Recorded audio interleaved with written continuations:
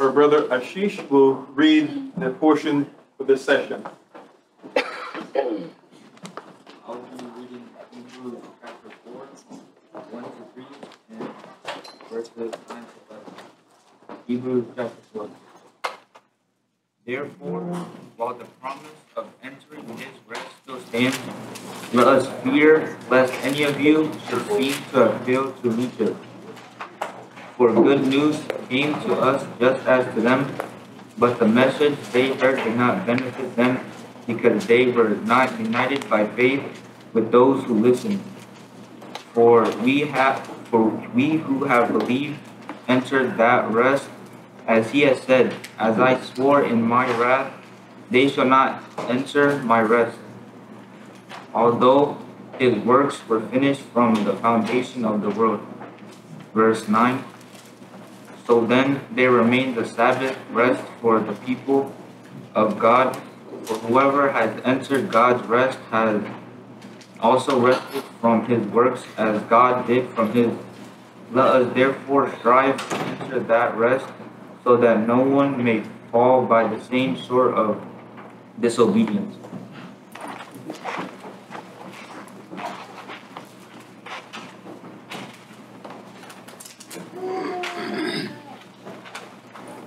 The subject, rest,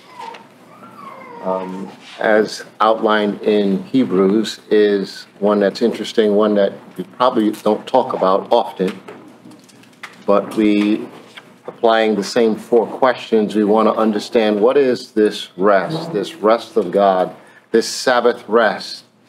What is it that God has in store for his own?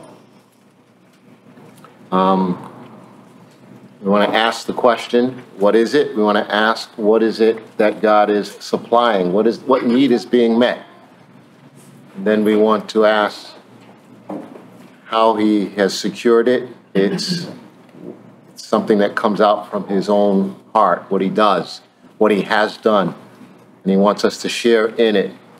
And then ultimately, what does it mean for us? This has a present reality for us to experience, but it also has something that looks forward to a day when we will be with the Lord, when we will be in his presence, when we will experience what God had intended way back when he began his work with human beings, when he began his work, that there was something that he had in mind that we might share and participate in.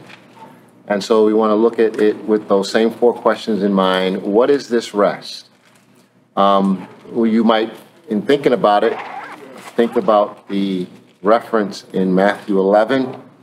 And we often quote that one. We hear a lot about that one because it's used in the gospel. It's used to give us help in living. We have the, come unto me, all you that labor and are heavy laden, and I will give you rest. And then take my yoke upon you and learn from me, and you might find rest for your soul. My yoke is easy, my burden is light. Just to give a distinction, that is different than what we have here in Hebrews.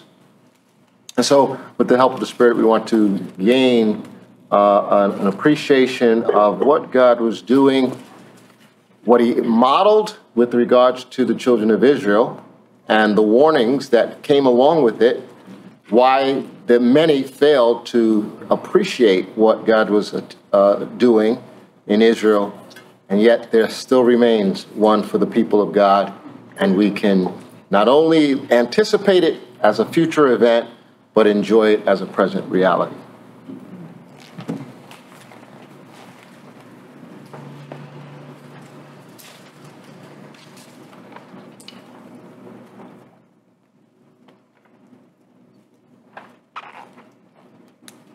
Previous studies, I believe we referred on the subject of sanctification, we referred to Genesis 2, verse 3, where God had set apart the 7th day. But the verse before that, Genesis 2, verse 2, said, when God had finished his work, he rested. And now God does not need rest, beloved. He never sleeps nor slumbers. He can work 24/7 365, he does not need rest, but he intentionally rested. And I believe that's where the principle comes from, ceasing from work, and it's a place of enjoyment of what God has accomplished on our behalf. The Sabbath, of course, would be a figure of that, the Sabbath day. And that was really given to God's earthly people to honor that day. In the New Testament, we're not commanded at all. It's the one commandment never given in the New Testament or even quoted. In fact, the opposite is said. We're not to keep the new moons and the feasts and the Sabbaths. Let no man judge you for those. In Galatians, we're told that. But here, in Hebrews 4, it's really taken from the thought of entering into the land of promise, right?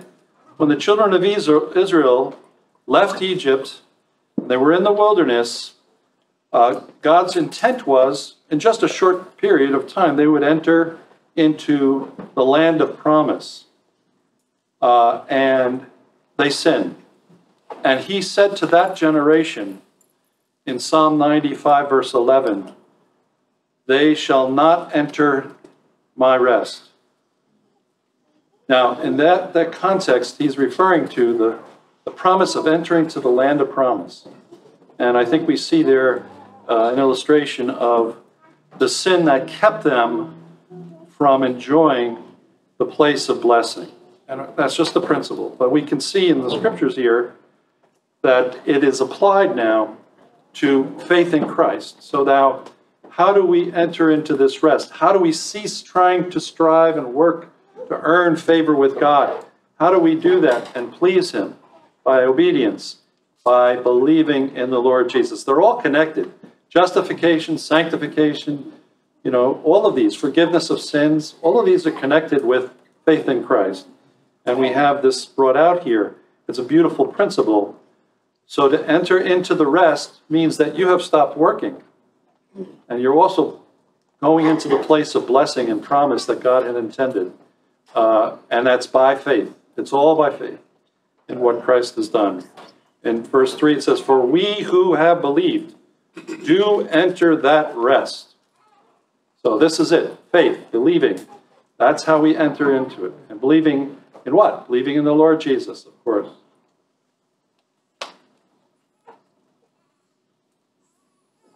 Brother Mark, if you'd allow me to touch a little bit on the rest that you have mentioned, because in Matthew 11, that rest gives me the right for the eternal rest. That for many of us, we know that, but for the new generation, I think we should take hold of that truth, because out of the treasure, there's new and old things. There are, as far as I know, 4 types of rest in the scripture. In Matthew 11, there are 2 of them. The first one is a rest for the conscience. You're heavy laden, you come to me, and I will give you rest. A rest for the conscience. In the scripture, there are 2-fold rest for the soul. For there is the yoke of the Lord Jesus. As long as we learn of him, we shall find rest for our souls. But also in Jeremiah, when he speaks about the old path, and you stick with the old path, and you shall find rest for your soul. So there is a rest for the conscience. There is a rest for the soul.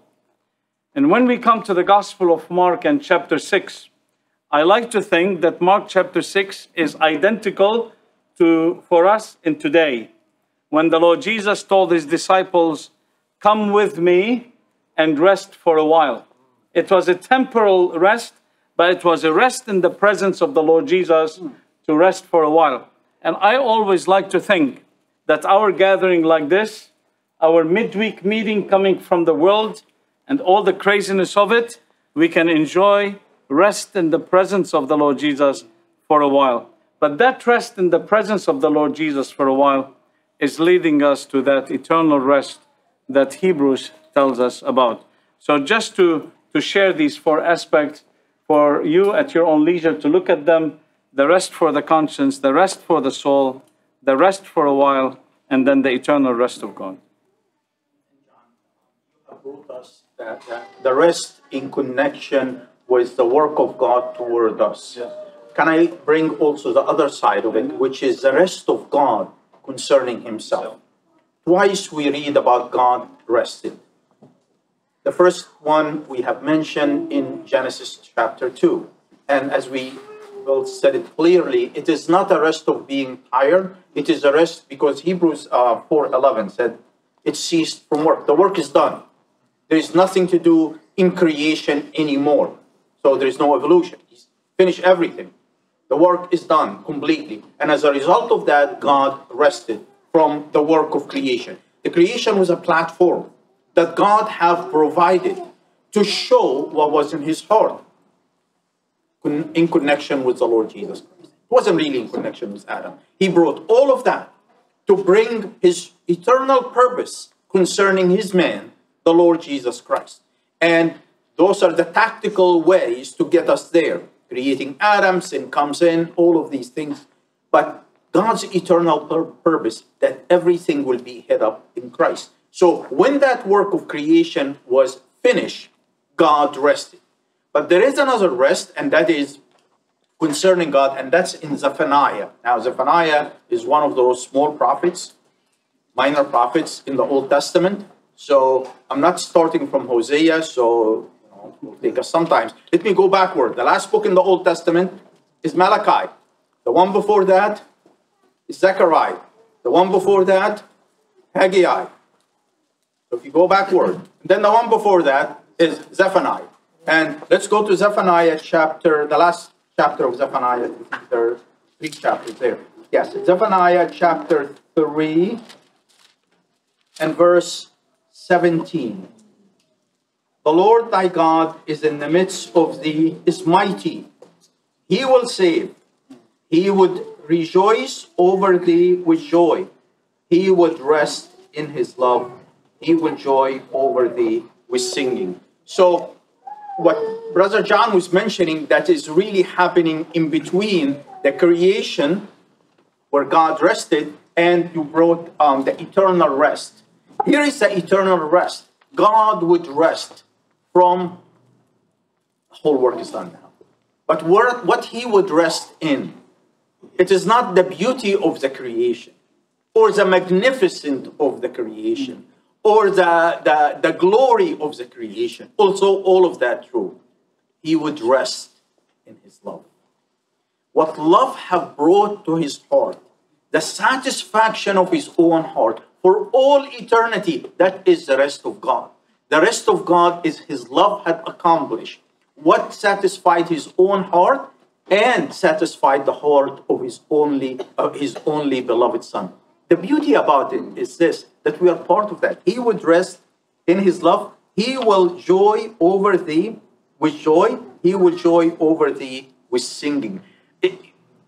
What a triumph, a climax of love, that God would see all of that. He's not going to say, and it was all very good. That was a statement. There was no singing.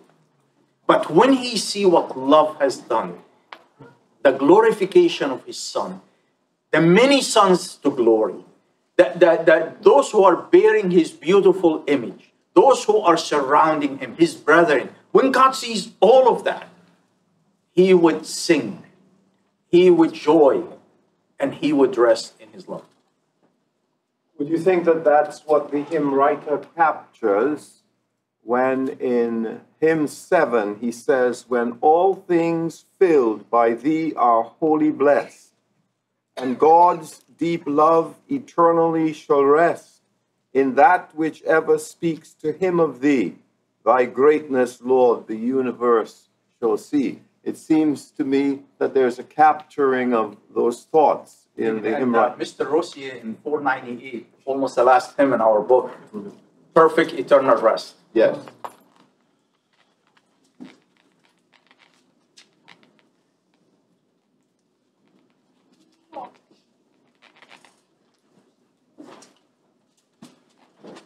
So it's really the complacency of God that, go back to creation when he rested, as you pointed out, both you and Brother Bill, pointed out that it was not a matter that God was tired, so he has to sit down and take a nap.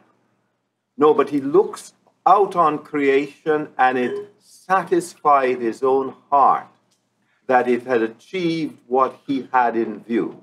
So likewise, when it comes to the eternal rest, he's going to look out with great complacency and delight.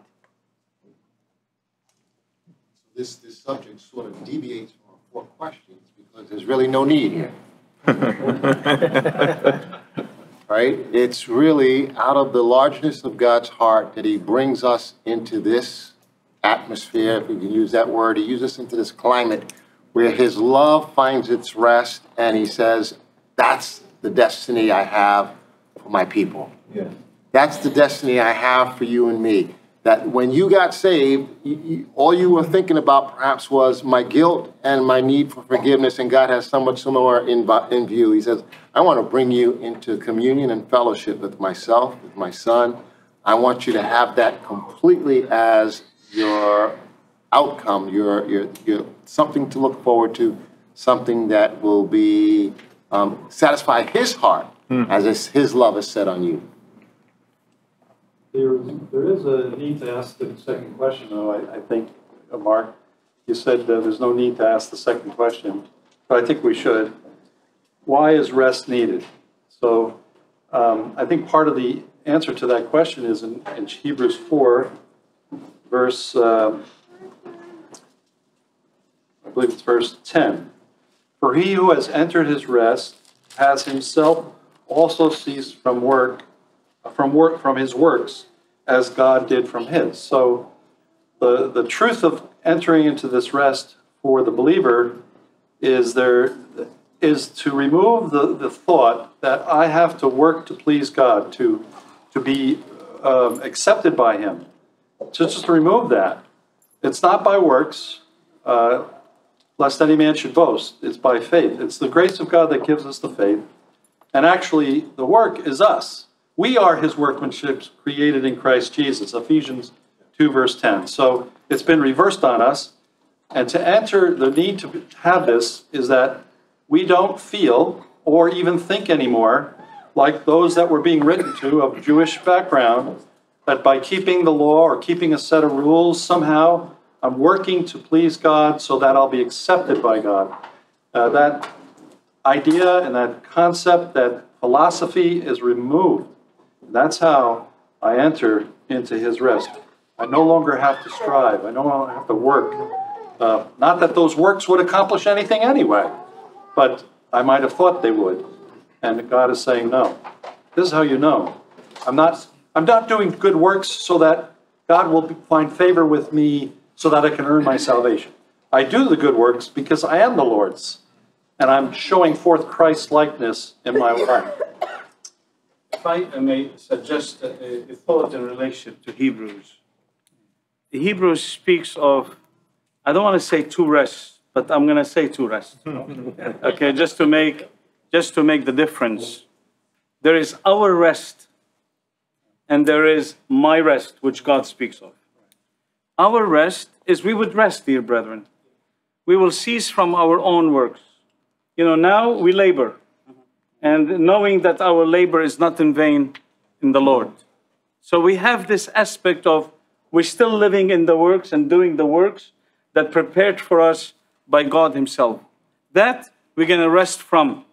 But God desires to bring us into the, like you said earlier, the climax, the peak of the rest. And that is the rest of God himself. If I always looked at it this way, as the brethren have said, it is not, I stopped working. To me, I look at it, the rest of God is a rest of celebration. Divine persons celebrating all what God has accomplished for his glory. The new creation.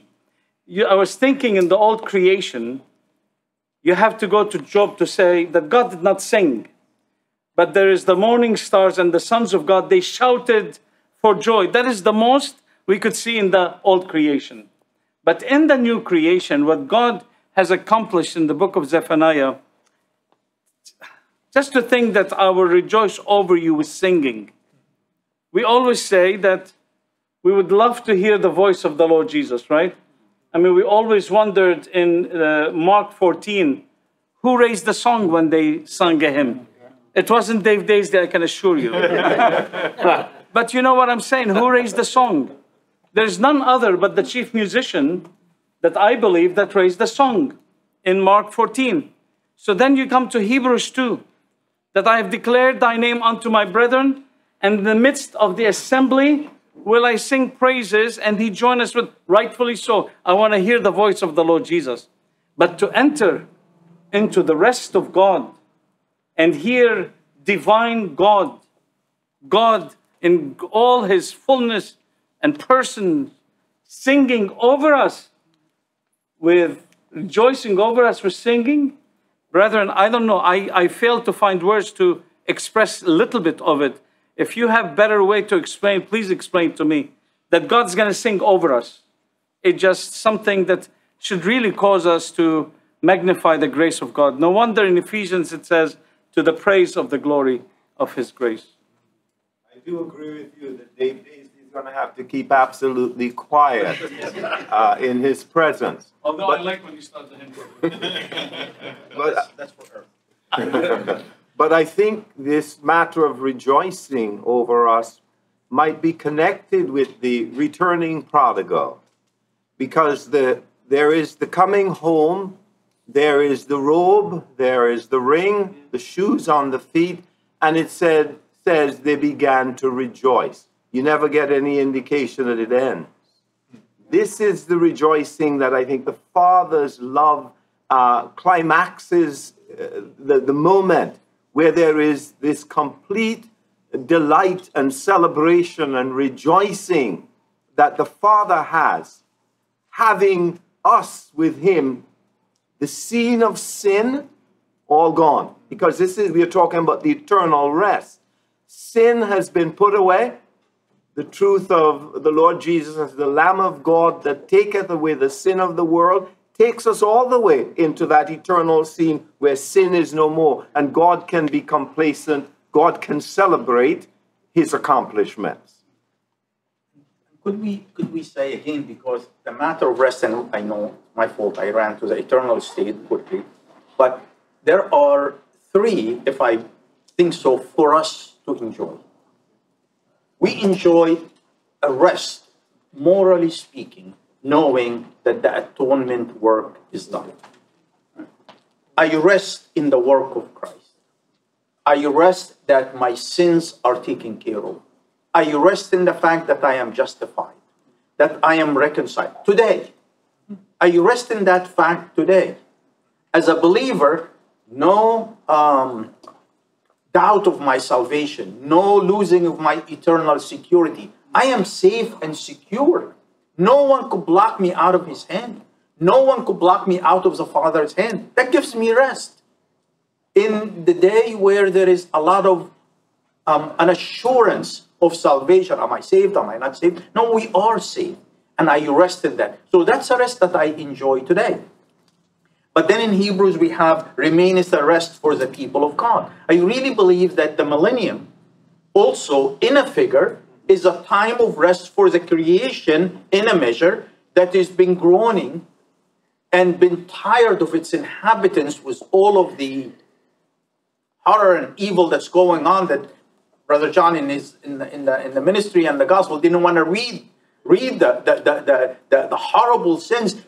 I think the earth could not, every time I hear of an earthquake, even that there's one happened in New Jersey, out of everywhere, a month ago or 2 months ago, I think the earth is just shaking, sick and tired of its inhabitants.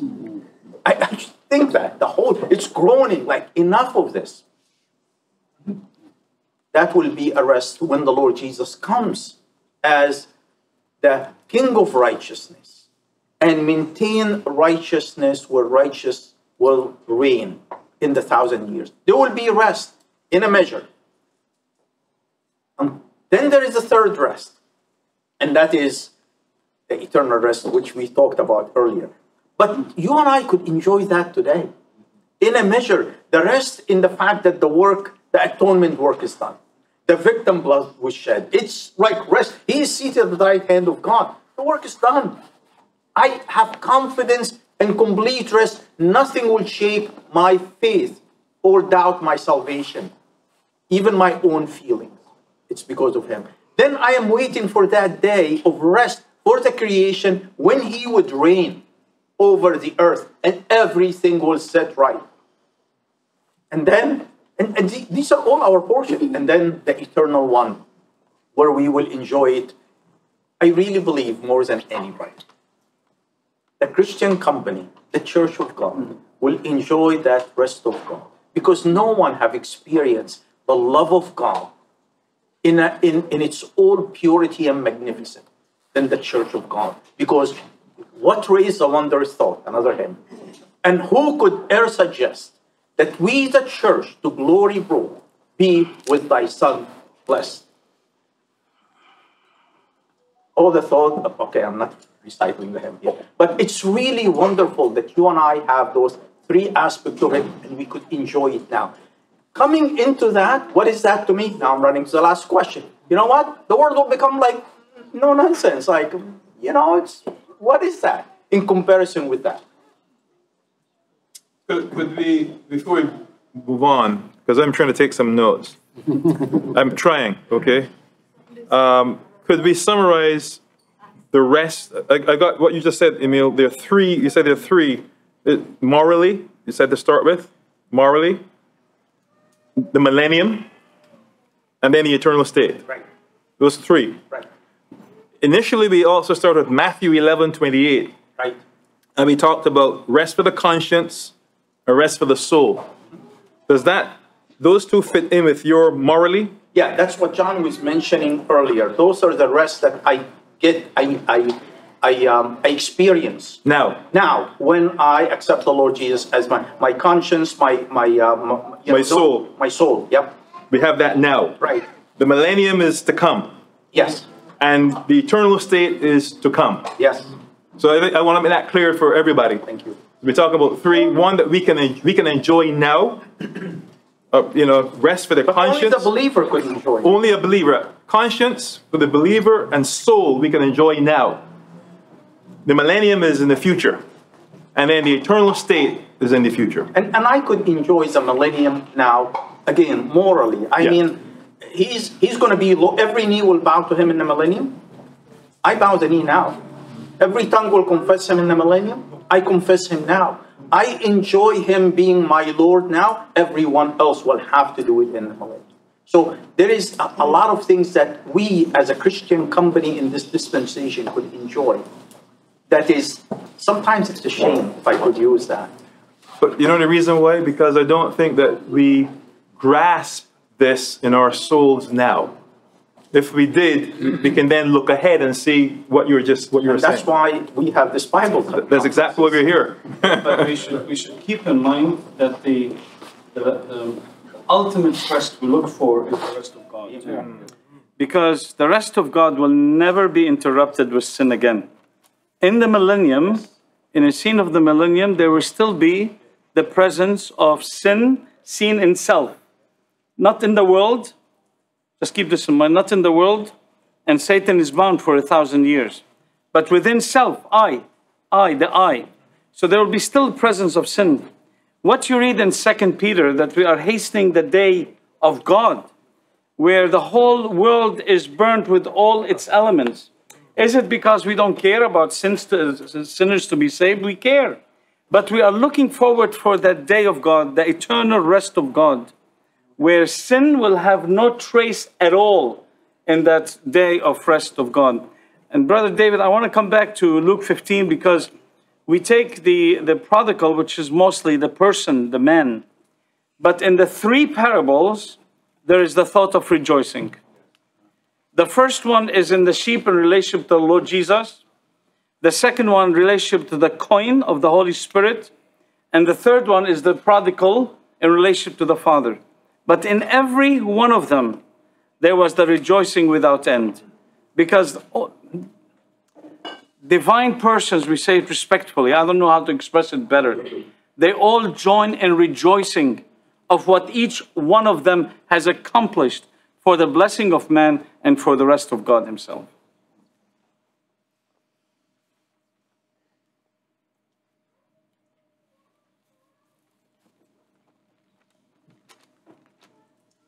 We're just pointing out that in the millennial aspect of the rest, that we can enjoy it presently. We can move on to the reality also that in the matter of the eternal rest is also ours to enjoy now. That's why, again, was mentioned Peter's expression, hastening the day of God. Why? Because we long to see God in that place, a position of his rest, because it has been disturbed by sin. And the day that the eternal scene comes in, as we've been pointing out, the rest is there undisturbed. He will rest in undisturbed repose to realize that what his Son has done has gathered together everything for the pleasure of the heart of God, which will never ever be marred again by sin. So we can enjoy that eternal rest now. But there is food, I think, that we need in order to bring us into rest. And I'm paralleling that to the institution of manna in Exodus 15. Manna comes in prior to the Sabbath being established. So it seems to me that God will provide us with ample spiritual resources so that we can then enjoy the rest that he has in view, his eternal rest. So I think it's important to have ourselves enjoy and feed upon what God has provided, because he wants to bring us into his rest. He wants to bring us into it morally. He will bring us into it in actuality yet to come. But now we can feed on things that bring us up to the enjoyment of his rest. Do you think feeding, meaning feeding on Christ? Yes. I am the bread of life, and so on, that feeding on him brings us into... Yes.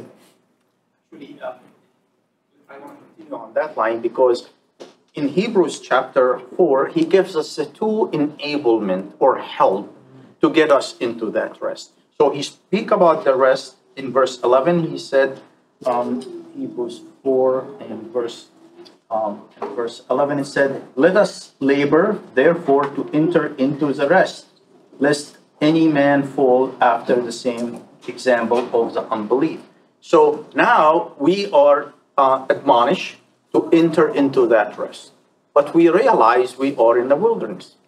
And we realize it is very, very difficult for us. We get distracted. We have the flesh in us. The enemy will try to make us miserable. So he brings in the same chapter the two means by which.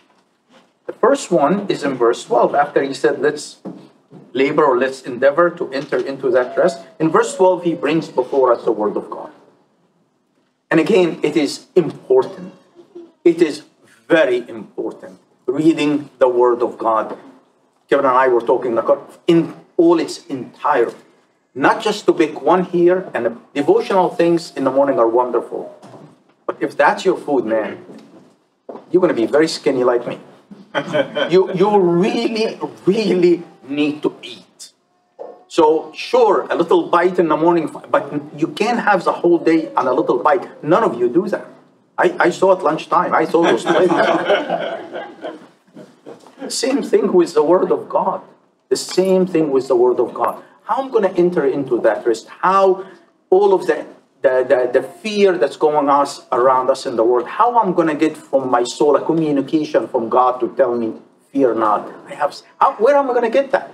I'm going to get that from the Word of God. And that's verse 12. And then in verse 14, we have the other help that we have in verse 14. "Seeing then that we have a great high priest that passed into the heaven, Jesus, the Son of God, let us hold fast our confession. For we have not a high priest that could not be touched with our infirmities." So what we have also, not the Word of God, but we have a person who have gone that pathway before and had conquered and had endured and had accomplished. And he knows exactly the wilderness harshness. He knows exactly how the enemy could come and trying to divert us from going there, from going into the rest. So we have him there. So what do we do? What's the second thing? Prayer. The Word of God and prayer. I say it again. Read your Bible. Pray every day. Just as simple as that. But we need, if we want to enjoy that, we need to be serious about what God, it will be again, just sad if we spend all of our life here and then enter into our rest when we get there. Enjoy it here. There's no labor in there that you need to rest from. It's actually needed, can I say that? It is needed more now than there. And that is what we have. And we have the two, provision of grace. We have the Word of God, we have a great high priest. I wonder if I can make a contrast just for us to magnify the man of grace. We're talking about rest, and I think we all in full agreement, it's the ultimate rest, the rest of God for His delight and for His pleasure. But yet when you think of the one who made it possible, is the Lord Jesus even here. I just want to talk in relation to the contrast as far as the rest. He provided rest. But I'm always touched by that verse in the book of Ruth. In chapter 3, in the last verse, when Naomi was telling Ruth, "Be still, my daughter, be still." And that's something good for all of us. For the man shall not rest. Shall not rest? Boaz. Who's the one who didn't rest when he was here? The Lord Jesus. The one who knows what the rest of God is all about. And the one who enjoys it daily with his God and Father. But yet, for your behalf and mine, the man shall not rest until he has completed the matter. And dear brethren, what a contrast of the one who offered the rest for us. But while he was here, he will not rest until he has accomplished and finished the work. But we thank God. You know what he said in the Gospel of John? He says, "I work and my Father works." And how wonderful that the Lord Jesus, even till now, is working toward his own. You have heard he is the high priest, and he's the advocate, and he is the shepherd, the great shepherd. So he's still working. But what a wonderful thing of that one who provided the rest. He's still working on our behalf, just for the moment to enter into the rest of God, where he shall not be anymore working, because he shall rest in his love. So important to just highlight these 2 points, especially the one about the Word of God, is because the contrast of what the writer to Hebrews is saying is that the Israelites failed because when the message was given to them, and I want to focus on that idea, the message was given, and that message was not coupled with faith. And so we have been today exposed to some messages. The messages of God's grace to deal with our need in condemnation, to deal with our need in defilement, and He raises us up, and He justifies us, and He sanctifies us. We receive that from the Word. That is the gospel. That is the message declared. So when we leave here, it's so important that we couple what we have heard with faith, because that is what's going to help us really believe what we haven't seen yet. This idea of God's rest is something that is just being told to us objectively. This is what God has in his heart to do. And so it has to be coupled with faith as we hear, this is what God's plan is. This is what God's intent is for all of his children, that they might sit in repose with him and rest in that love and to enjoy that love even presently. But it comes because I hear that this is what he planned, and then I put faith coupled with it. Otherwise, we end up spinning and being distracted and forgetting that that's our ultimate destiny. Would you say, dear brethren, now we know the truth. The Word of God brings the truth of rest. But wouldn't you think, in a practical way, on earth, we should have conditions where the Lord can rest in our localities, in our homes? I want to bring scripture toward it. You know, we know the story of Martha and Mary in Bethany. I believe that the Lord Jesus found a house when he was here on earth where he can rest. He can be at home, as it were. And the saints responding, they made him a supper. I wonder if should be conditions in our localities, even on Lord's Day, where the Lord is in the midst, but he is resting in the midst of the company. I was thinking the first one who thought of that was Abraham. In Genesis 18, when the Lord with angels came and he expressed himself, he ran toward them and he said in Genesis chapter 18, he says, please let me fetch some water, to wash your feet and rest yourselves under the tree. Rest yourselves. What a wonderful thing, dear brethren, in light of what we have enjoyed and understood, and the truth of one day we shall be in the Father's house in his eternal rest. Can we in return respond on earth and make it possible for the Lord to come into our circumstances and find rest there? I always say to myself, if the Lord will come to my house, would he be at rest? I don't know. Maybe I have to hide a few things, right? But would he? Abraham didn't have to hide anything.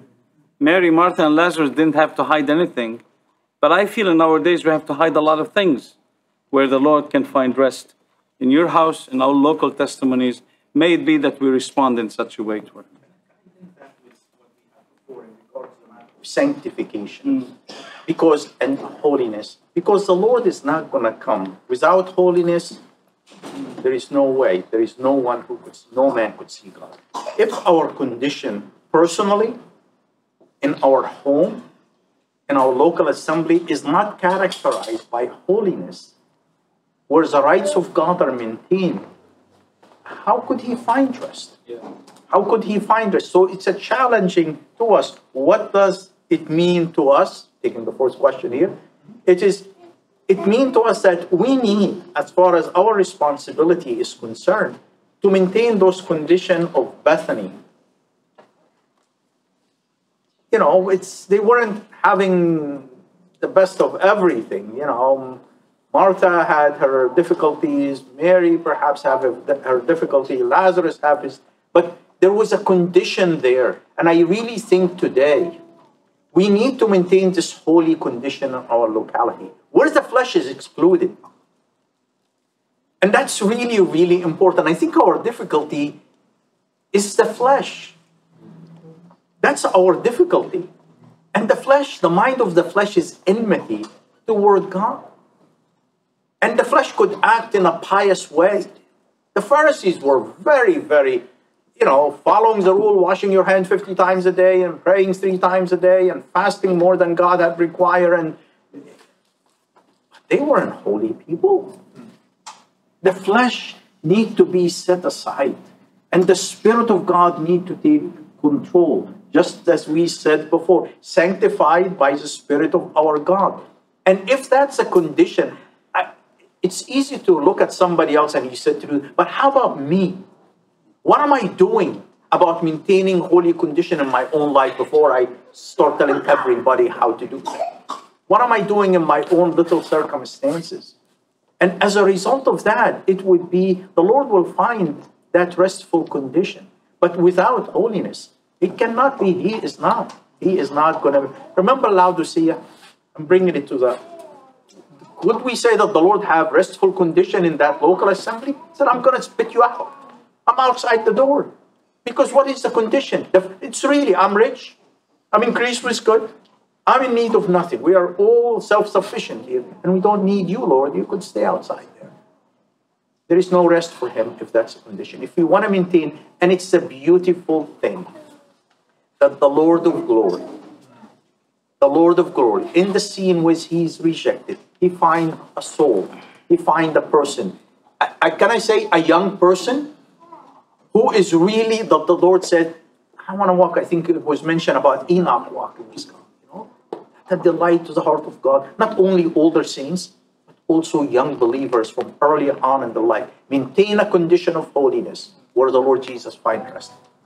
I wonder if I can give another scripture for it as a proof of the rest and holiness being essential together for responding to the Lord presently.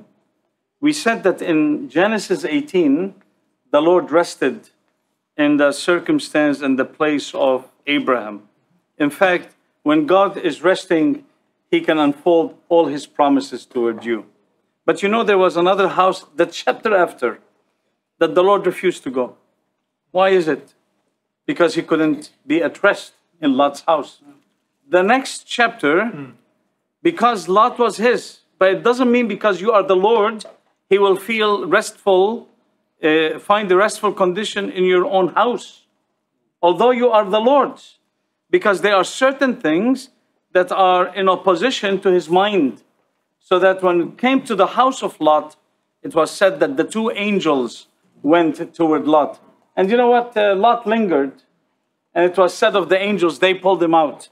But the Lord did not go there because he wasn't resting in such an environment, but he rested in Abraham's household. What a wonderful thing, dear brethren, that we can really be committed, even in our own household, that will be a place where Christ can rest.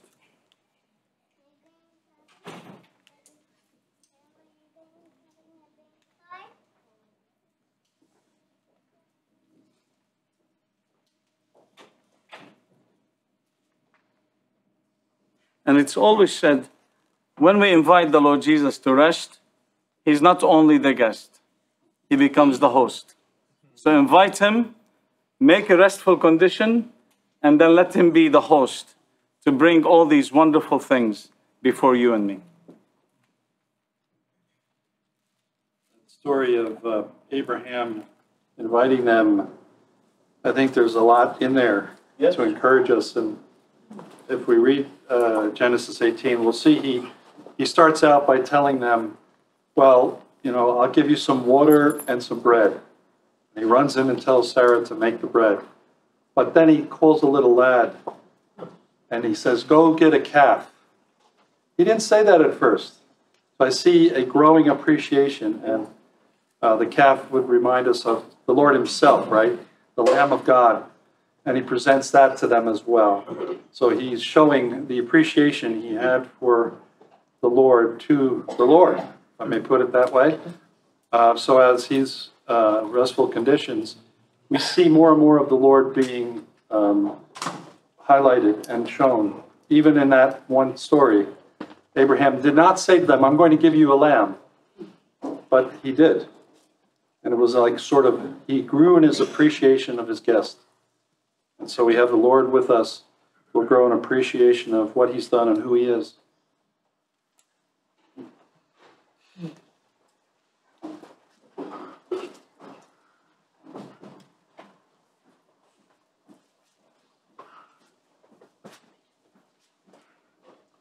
See, when there's rest in our own souls, I think we can think more and more of the Lord, just in a practical way, beloved. If we're so anxious and distracted with all the things of life, and it just takes up all our thinking and all our thoughts, we can't meditate on the Lord. We can't appreciate him as much as a result. But we just take those times when we can, those opportunities during our quiet days. We should have some quietness in our life. Turn off that television set. You know, stop listening to certain things and start focusing on the Lord and enjoying his word and God's people. And you'll get rest for your soul in that way too.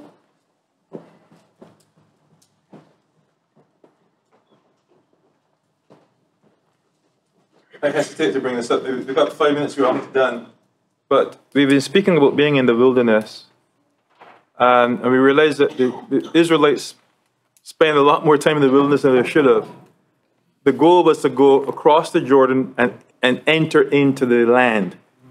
For us, in Ephesians 1, we have been blessed with every spiritual blessing in the heavenlies. So in reality, and again, time is up, but we should be in the enjoyment of those blessings which are ours. They're ours through Christ. Is there a connection between that and entering into the rest? In other words, there are blessings that we have through Christ. They're ours. But we need to go in and take possession of it and make it our own.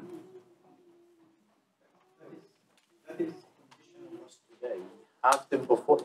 See, for Israel, you're either in the wilderness or in the land. For us, we are in the wilderness and in the land at the same time.